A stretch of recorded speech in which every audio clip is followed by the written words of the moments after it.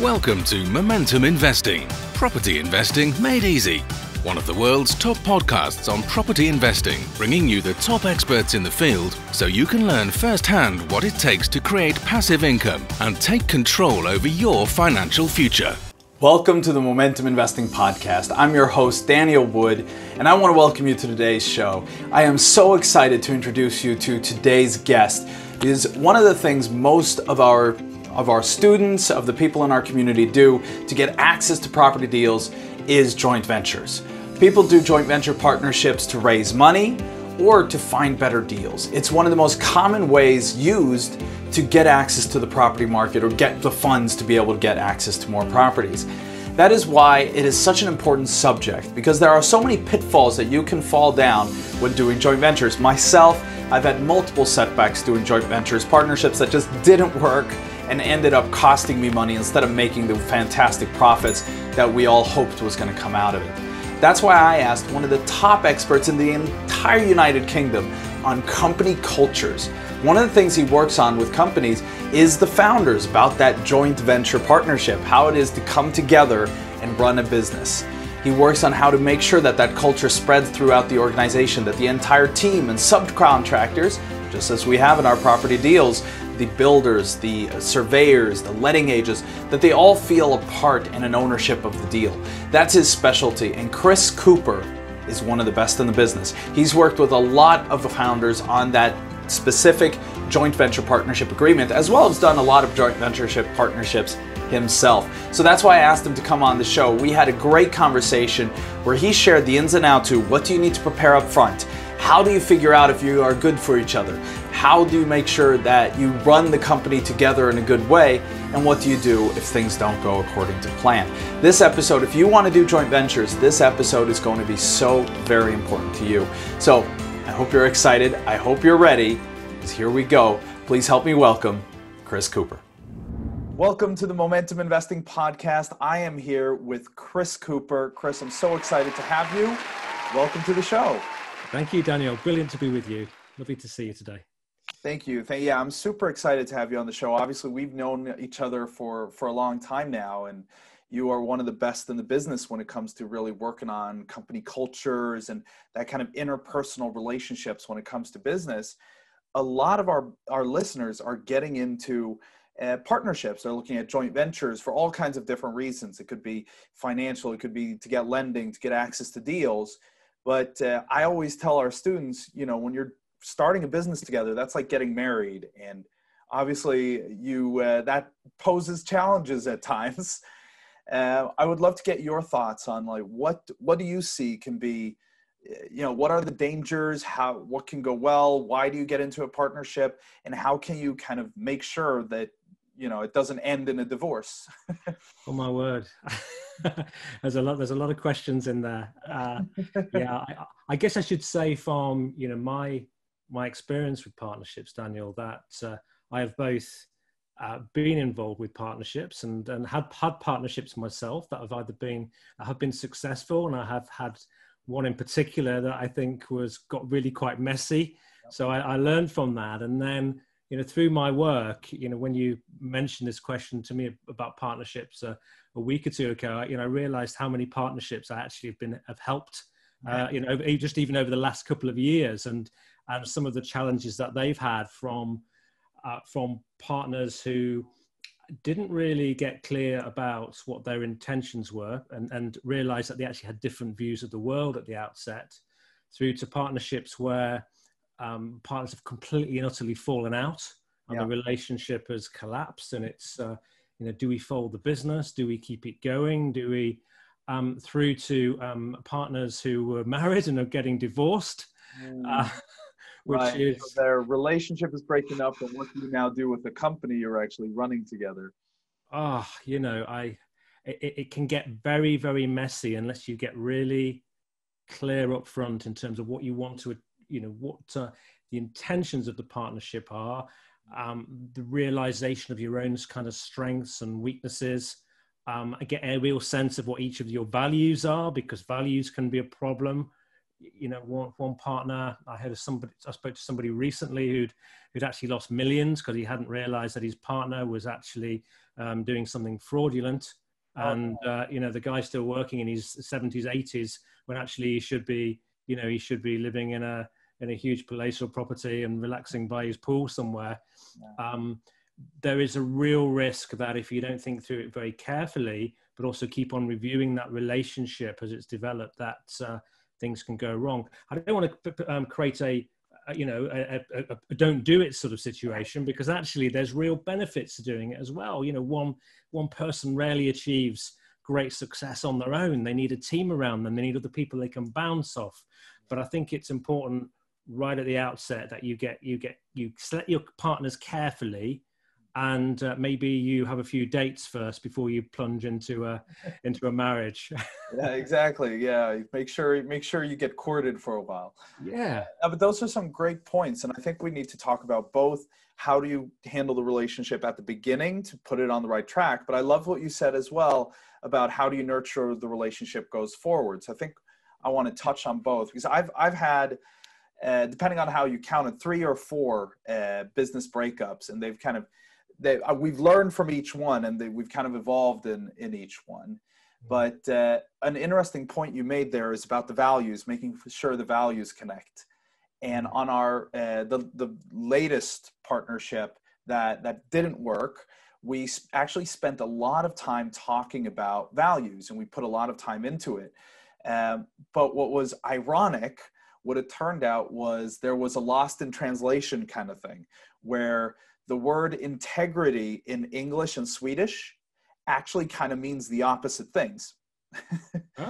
Yeah, it's very interesting, because obviously integrity in English means you're open, you share, you're honest, you do what you say you're going to do.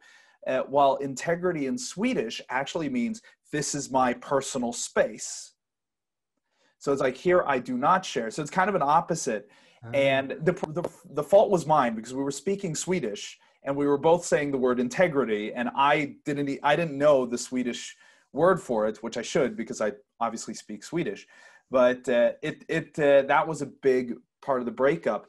And now that becomes an obvious when you're speaking kind of different languages, but even in the same language, the words for a value can mean different things to different people. So how would you go about making sure, and of course, you can always say, I'm a stand-up guy and I do this and I do that. That doesn't mean that it's actually going to be true. Like, I'm really good at handling stress, and then the stress comes and maybe they're not as good anymore. How do you kind of go about finding those values? Well, I think that's a really good point. And I think that cultural aspect as well was fascinating there. And I remember when I writing my book, and I wrote it with an American, and I had conversations with the publisher, which was Penguin Random House New York, and also my agent, and we realized that we were 2 countries divided by a common language. And so your point about integrity there is really interesting. So I would recommend that what you do is that you spend time right at the outset of a relationship. If you can afford it, you might want to get somebody independent to look at this, to help you through that journey. But a little exercise that you could do in that process would be to ask yourselves this, and I say it's helpful to have, I do this with clients sometimes, is to ask them, utilizing a single word, what's most important to you, and keep writing those words down. So what's most important to you? So I can ask you that, if you don't mind. What's most important to you? Okay, yeah, all right. So what's the first thing that comes to in your mind? So the first, well, now I just said integrity, so obviously it's up. So what else is important to you? Open, honest, a shared goal, ambition, and a willingness to work and kind of take your ego out of it, and let the success of the partnership is more important than the exposure of an individual, so to speak. It's not about me being right. It's about us accomplishing our goal. Great. So what would be number 1? So number one, I think honesty. Or transparency, I would say even. would come number first. The transparency. So what I would do with people, Daniel, is I would actually get them to prioritize. I'd work with them quite a bit, actually, just to get everything down on paper. Yeah. Then I would get them to prioritize in an order. I'd do that individually, actually, not in front of the other person. And then we would get a prioritized list of 1 to 5. Yeah. Then I go into the other room, sit down with the other person, and I would get a prioritized list of them with 1 to 5. And then we would sit together and we would look at those values. And we would, where there's commonality, we would start to define them as well. Right. And that would have solved our integrity question. Because I would have explained, this is what integrity means to me. And they would have, because for me, that's why honesty, transparency comes at the top. I mean, that's one of the things, like even now, I mean, obviously I'm sharing about bad business breakups. I think it's so important to share what we've failed. Yes. And that's where our formal partners obviously had the different. It's like, no, we're experts. We don't share some of these things. And I think that exercise would have really helped that come out. So essentially, one-on-one, find 5 values, and then sit down and go through what do these actually mean. Absolutely. And a working example with I've done this with people, and I do this where relationships are kind of breaking. But I had a lovely one situation, probably at the beginning of the year, about January, February, with a company, and the two founders were going in completely different directions. One was driving for growth and expansion and was excited and full of the energy. And the other one was a bit like, I liken them to, who were both heading towards a common vision. However, one of them was driving the boat at a high speed while the other was throwing the anchor over the back. And basically for him, the situation was that he, in his own mind, family was more important than growth. And he cared about his family and his kids. And they were more important than growing the business fast. And what he saw in his mind was, if we grow this business, I'm going to have no time for my family. I'm going to be working all the time. So he was all the time slowing it down, and they were in a pickle. I mean, where we ended up in the end was in a situation was realizing they could both have growth, and they could create growth where his family wouldn't be impacted because they could bring other resources in. Yeah. That paradigm shift brought them both together, and they headed off very happily into the sunset. Right. But that was really quite an interesting example. So yeah, they could try that little exercise, and hopefully that will help. But do take the time at this outset to, don't just meet someone at a nice event, or you and think, oh, we get on really well, we're on our own, we're feeling lonely. Invest the time up front, get a sense of beliefs and values and common vision. Another thing that's important is intellectual property. If one's got a lot of intellectual property and the other one hasn't, that can cause real trouble. And how much time you're going to put into the business. Yeah. Some people may only be able to put a couple of days in a week because they've got their own interest. Another one might be putting 5. You might have the expectation you're going to both put the same amount of effort in. Yeah. All these things have got to be teased out at the beginning. Right. And how would you go about that? Say, for example, if me and someone are going into a partnership, say I have all the experience, all the knowledge, all the information, and they're going to put in the grunt work.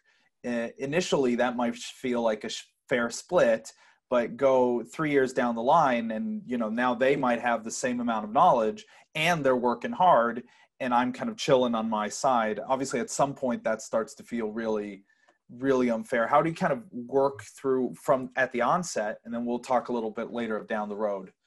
Well, I think there's an expectation at the outset, and it might well be that for different reasons, somebody can put less time in than the other. However, what you realize is either they've got much more intellectual property and experience, which should count for something, and the other person has to puts more time in.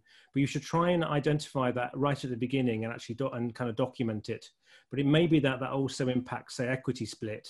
Yeah. If you're going to create equity within the business, and it could be that other person's involved with 5 businesses. I don't know. You need to obviously find out on the table, get very, very clear what is the landscape, and then there's some decisions that may be needed to be made around it when it comes to, say, equity, or somebody may be prepared to put more time in just before to have working with Daniel, for example, in all your experience and all your wisdom, somebody may, somebody may jump at the chance of working with you putting less time in, but basically the business can be more successful because you're in it. You know, I bring a brand or whatever to it. So a pointed question now. So say a lot of the business relationships that are happening in our community are between, for example, someone in the UK who has property deals and is there on the ground kind of managing it. And then you have someone in internationally who's got the money to fund the deal. And now often that goes into a partnership. You might do like a 50-50 split. You might say, you might look at the different ways the cash flow is split, because like, you know, the investor might get more of the cash flow until they've gotten all their money out and so on. But how would you deal with this? Now I'm going to ask you a bit of a tough question in this scenario, because in this scenario, you know, one party has the money, one partner has like the deal and the work there. How would you handle, for example, if something goes wrong with the deal? You know, the person who put in the money might now feel like, well, their whole job was to take care of the deal side and they screwed it up. Now, how do we get out of this? How do we handle that split? I mean, I guess, you know, when we're doing business, some things will go wrong. Yeah. and there will always be obstacles and there will always be issues. And if you're dealing with something like, you know, you are with property, things can go wrong that are beyond your control. Yep. And I think you're going to have a good relationship up front to be able to sort of, you know, deal with that. But what you have to realize is that things can go wrong, and not blame. You don't blame, you look for ways to resolve things. But also then, you know, there is learning that's involved as well. So you need to have a relationship which is open and honest enough to be able to talk about your failings, because we all have them. Yeah. And I think you can document some of this in an agreement if things go wrong, or you should also talk up front if things go wrong. But you have to have this initial commitment that you're both going to do everything that you can to be successful. And I suppose, you know, I was talking to actually an Israeli leader the other day, and they were talking about why is it that in Israel, apparently startups got much higher percentage of success than in other parts of the world. And they have something called chutzpah they talk about, which is basically the ability to oversee problems and just keep on going. Right. And therefore, I think what you have to do is you have to have that tenacity to keep on going. But yeah, the geography can be a challenge. You've got to be talking a lot. Yeah. Build that relationship up front, talk a lot, and have that commitment. If things do go wrong, you'll work together to try and resolve these issues. But yeah, it just become a challenge if you feel one partner is slacking and not doing that. But seek first to understand before being understood as well. I love that. Yeah, because it's as you say, and I asked you that question because it's very easy, especially for someone who's a new investor, to expect like, well, this is an expert. Everything's going to go perfectly. And as you say, things can go wrong that are not in anyone's control. Yeah. But at the same time, you have to be able to call someone to account if they are slacking off, if they're not doing what they agreed to. Yeah. And it's interesting. I mean, my financial advisor called me during the COVID situation. And actually, I wished he hadn't, because he told me how much my pension had gone down. Yeah, that was such a horrible call for both of you. You know, and actually what my response to it was I had a very serious meeting with him this time. You know, normally he has a lovely meeting with me. I must be quite an easy client for him. But it wasn't a blaming one. I understand what the situation and scenario is, but there's one area of my portfolio in particular, which actually is the commercial property aspect, right, whereby they have some interest in it because they own quite a lot of the property. So I had to have, you know, this time I said, look, you know, and they talked to me about how my account handling had changed and I could see extra costs coming in. So I said, look, you know, we need to have a very serious conversation right now. I need to understand where we are, and particularly around that commercial property, because you have a vested interest in it. We need a very serious conversation. So I took it seriously. What I didn't do was I didn't blame him and I didn't get angry with him, because actually, you know, the markets have shifted. You know, it's the playing field has completely shifted. They wouldn't have foreseen that. Nobody No, would. exactly. So, It's one of those things. yeah. COVID was completely out of the blue. I mean, there are people that, obviously foresaw the crash in 2008, 2009. And even though that was a difficult thing to do, it was possible, but COVID is totally out of right field. It just happened. Yeah. Could I share something else that I think is really helpful to do at the outset? Please. Yeah, I think I do a lot with, and I think you utilize it as well. You utilize talent dynamics, don't you? Yes. And I think I've done over 900 of them now with clients. So I utilize that. And there's wealth dynamics, which is the entrepreneurial version. Which is what we have all of our mentorship students go through. Yeah. Wealth dynamics. I come from the recruitment agency, recruitment industry. I've done hundreds of personality, well, maybe not hundreds, but at least 100 of personality tests. And wealth dynamics is by far my favorite. Yeah, so I would say with people, do that with you, and make sure you have an understanding of where you're in your flow, where your partner's in their flow, because what often happens, you meet someone, you really like them, and you get on with them, and it may be because they got the same flow as you, and that can be great because you energize each other. However, if you're two very people-oriented people, you're going to miss out on the detail. If you're two detail-orientated people, you might not get deals through because you've not got the emotional intelligence when it comes to people, or you may want ideas and neither of you might not have ideas. So I would recommend that you look for a complementary fit with that. However, with a complementary fit, you're also going to see things very differently. So you've got to be open to that as well. Yeah, exactly. And appreciate that's really important, especially when you're trying to delegate tasks to each other. If both of you are kind of the people out running, and then you're both trying to delegate the admin tasks to each other, then no one's going to be happy, or it's not going to get done.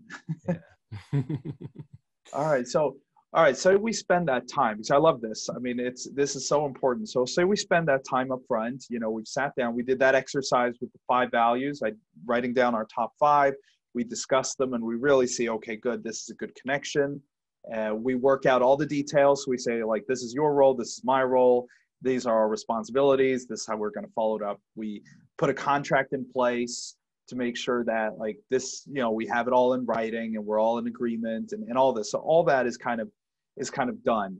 Now, that does not mean that everything is smooth sailing from then on out, though. Yeah.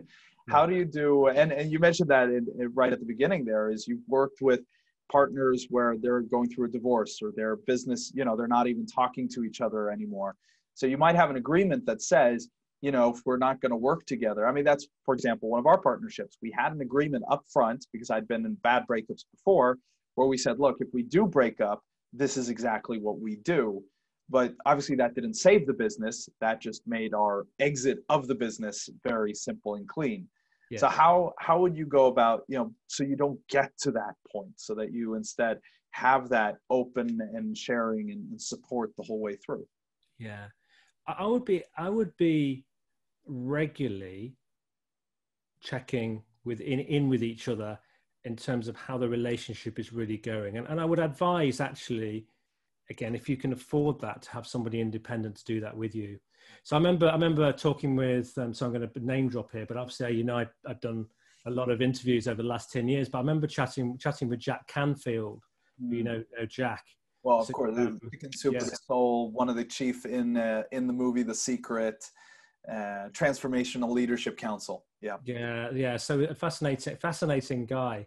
And Jack said at the end of each week, what he does with his staff is he always asks them this question.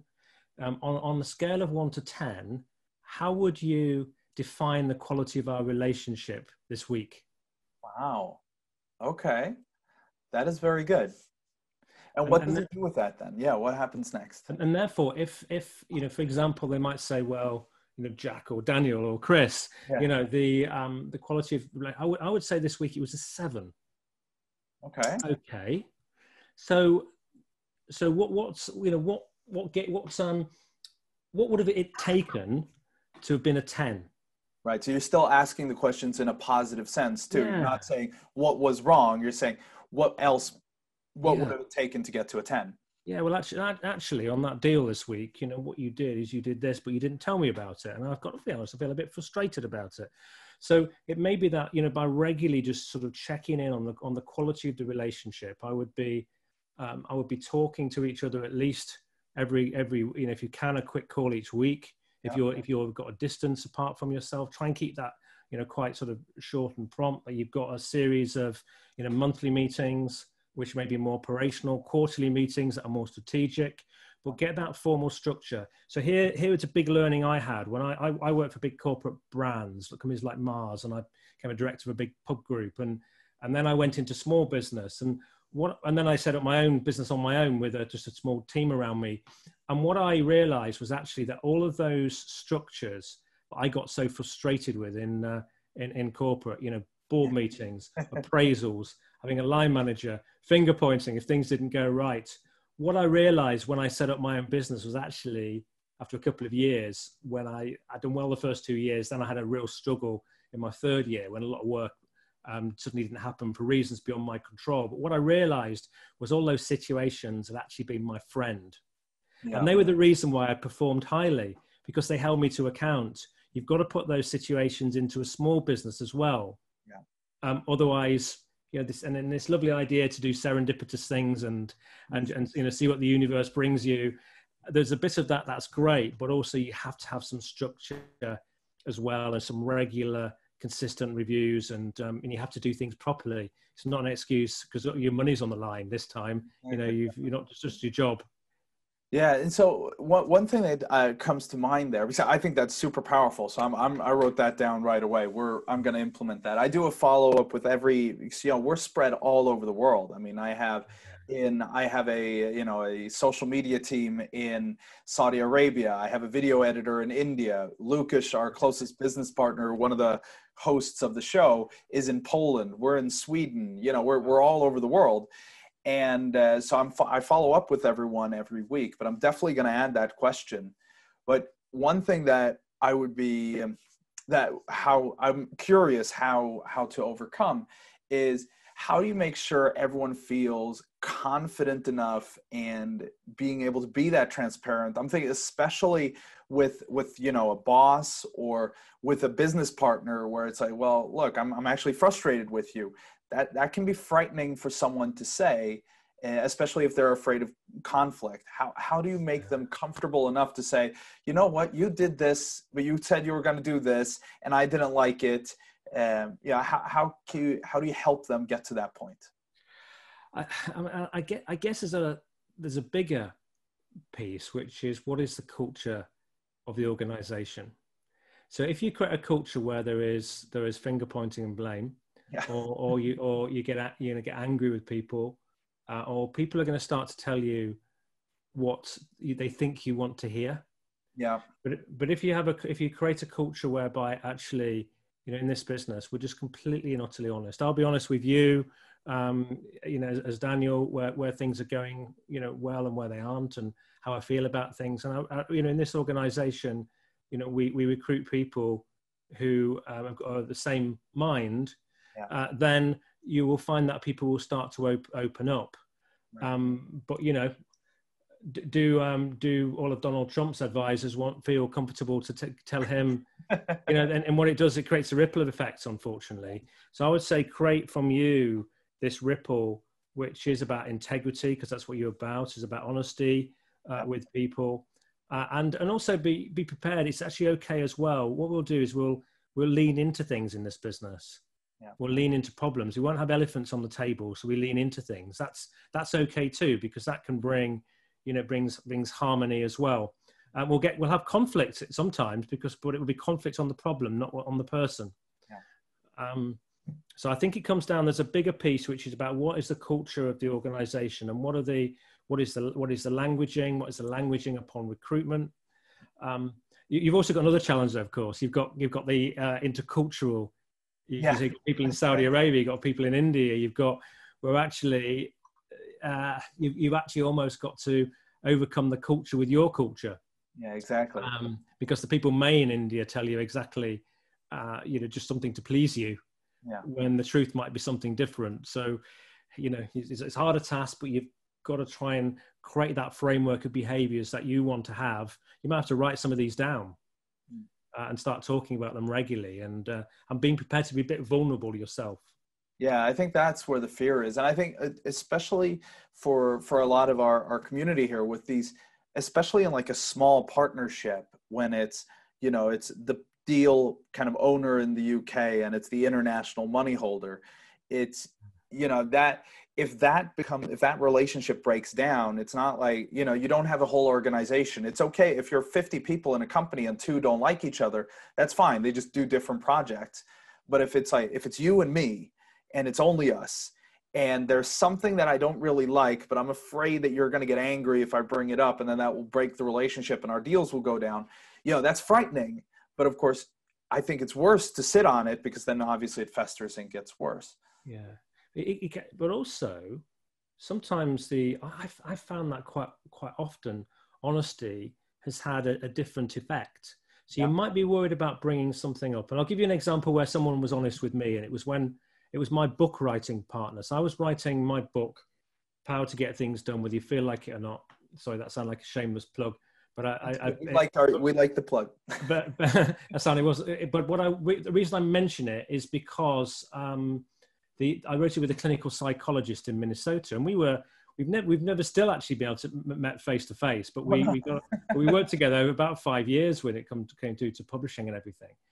And we got to a point with it where we had very different styles of writing. I'm much more about saying it as it is and but my co-author, he's very eloquent in his writing, and the art of writing is important to him.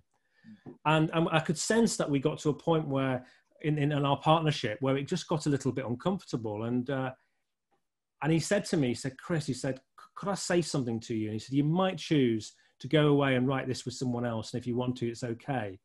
And he said, I'm working with you because you're a great communicator and you understand entrepreneurship. But he said, I don't think your number one interest is the actual writing. And I love to write, and we've got 2 very different writing styles. So he said, if you want to go and write your own book, that's absolutely fine. I said to him, what, Stephen, are you saying that you want to do the lion's share of writing on this book? And he said, yeah. I said, oh, thank goodness for that. Yeah. Wait, I don't have to. Yeah, it's like, whoa, brilliant. I can just come up with case studies and talk to people and do all the work, and then you do it. Yeah, and he was like, thank goodness for that. And actually, it brought us closer together. Yeah, that honesty. But you've been building up to it for a few weeks, No, and I love that. And I agree. That's what the whole like integrity, honesty means to me as well. You have to be able to, but it is a nerve-wracking kind of thing. I can imagine him sitting there and going like, he doesn't want to say, Chris, I'm a better writer than you. Let me do it. Yeah. But at the same time, he's saying like, can I do it? Can I get you to stop? And I've always now, I lean into things where I need to. I lent into a relationship a month ago with someone I had I've got kind of an informal sort of partnership with, and I had to share with them that I felt I was giving a lot more to that partnership than they had been in return. And actually, when that was suddenly, it opened up to her in her mind. It was like, oh my gosh, I've just realized, you've been doing this for me, this for me, this for me, this for me. And there was something whereby she gave me a small discount on a product. And I thought like, sorry, I've spent hundreds and hundreds of pounds plus my own time on this. Yeah. And when it dawned on her, she was kind of full of remorse, but also gratitude that I'd shared it with her. And I said, your business is going to get bigger and bigger, and you've got to think about 2 people in that relationship. And we've been really close since, really close. Well, I mean, I think that happens in every partnership. I mean, it's so easy. We kind of see what we do, obviously. I mean, I know what I'm doing every minute of the day, and I'm doing so much. But then I take Lucas as an example, who's sitting there in Poland working so hard on the business. But a lot of what he does is like behind the scenes. He's working on the systems. And, I'll see like, oh yes, now this happened, just, he's working under the surface of the ocean. Yeah. And then all of a sudden an iceberg kind of pops up, and I see that. I'm like, dude, I've been working hard for 2 weeks and you created this little thing, without realizing how much is actually going on under the surface, and how many hours and days and weeks it takes to create that tiny little iceberg that pops out. Yeah. And I'm sure he feels the same way, because all I do is record a video once in a while and post it on Facebook. I mean, how much time can that take, right? So I think that communication back and forth is so important. Yes. But always seek first to understand. Exactly. Always. Yeah. I love this. So thank you so much. Just to summarize kind of what we said. So at the outset, really sit down and get the values. And I love that exercise. Sit down and write down like 5 values each, order them in importance, and then sit down and really describe what they mean. That's where we missed in our partnership, where we both said integrity is the most important thing. And we met the exact opposite. And it was horrible, because I wanted to tell people I screwed this up. I did this, but I actually did this well. We got to this point. And the other one is go like, no, we don't share these things. And it created a lot of tension. I love the fact that, that question from Jack Canfield, like, what would you rate this relationship over the past week? And what can we do to get it to a level 10? I'm definitely going to use that. And just the open and honesty, get everything in place up front, and then have that continuous work and then continuous honesty going forward. Yeah, and get some of it in writing as well, in terms of an agreement. That is important from experience, for when it does bite you. Well, even if it's not a business breaking up as well, it's much, if there is tension, you can point back and say, like, look, this is actually what we agreed at the onset, and both might go, oh, wait a sec, yeah, it is. And then you can have a conversation if that needs to be amended, or if what's going on. So I think that's. And as you move forward, realize your consciousness and awareness of the world actually in the situation will change. Yeah. So that agreement may need to be evaluated at certain points as well. And also what can change if the money gets significant, which is one of my experiences. People can shift from being good friends to wanting even more of the cake, and that can be. Yeah, and just like you said with the 2 friends who were growing their business, and one realized, wait a second, I want more time with my kids, and the others, I want to run forward as quickly as I can. And then, and again, it didn't mean that they broke off. It didn't mean that they compromised. It meant that they found a way to run as fast as the runner wanted to run, but in a way that allowed the family man to get his time with his family. So there's usually a best of both worlds kind of thing, or I think it's Stephen Covey who says, like, the glorious third alternative. That's really good. So if anyone wants to learn more from you, sadly, we got to wrap up. I'm having so much fun, but I think I'm sure a lot of people want to learn more from you. So how can they connect with you, get access to your teachings? Yeah, sure. You can connect with me. We have a website which will soon be going into development, which is chriscooper.co.uk. You can contact me at chris@chriscooper.co.uk. Please join me on LinkedIn. That's probably a good place to get me these days. I'm on Facebook and the likes as well. And you can listen to my recordings for 10 years. I've had my radio show, so there's about 400 hours of content there, which people can access for free on voiceamerica.com. If you search for Chris Cooper, is in there. But yeah, love to hear from you, and if you want any help and ideas and thoughts, I'm here. That's awesome. Thank you so much. My purpose is to help people realize the potential, so that's what I. That's awesome. So chriscooper.com. That's .co.uk. Co.uk. Sorry. Yes. Too American here. So Chris Cooper with 2 O's and a C as well. .co.uk. What's the name of your book now again? It's a bit cheeky. It's The Power to Get Things Done, whether you feel like it or not. I love it. I've read well over probably 100 books on time management. Oh, really? Yeah. Oh, I had. It's about 10 years ago. I went on a rage. I was reading things from Brian Tracy. I love David Allen's books. He's also got, Getting Things Done is actually a book that he's written. So I love that genre. So I'm definitely think people pick that book up and get your insights into it. Is it on Amazon? How do we get it? You can get it from Amazon. Yeah. It's a little different to some of the others. It's not about necessarily time management. It's about creating situations. I realized from all my interviews that people who were very good at getting things done. I remember Ivan Misner saying this, that he realized that the difference in success between 2 people with the ability, one maybe having the ability to get things done whether they felt like it or not. And they did a big piece of research exercise and realized that this is about, I realized that these kinds of experts, they create situations that mean they have to act, whether they feel like it or not. So they have to walk, not wobble. I love it. Yeah, because I found, I mean, I read all those books and I learned to very good, like, systemize my day so that I can get things done. So really, once you do that, you see time is not the issue. You don't have a lack of time, but sometimes you have that lack of willpower or lack of energy to actually sit down and get it done because you don't feel like it. So I think that's a brilliant insight, because 24 hours is ample time to get a lot done.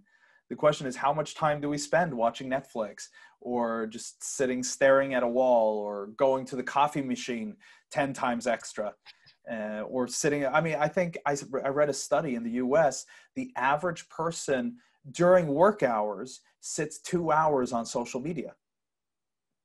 That's in an 8-hour work day. And then they ask, why don't I have more time? Well, 25% of your workday is going to, and this is average, I don't remember what state, but it was employees in one state in the US, 25% of their workday is spent on social media.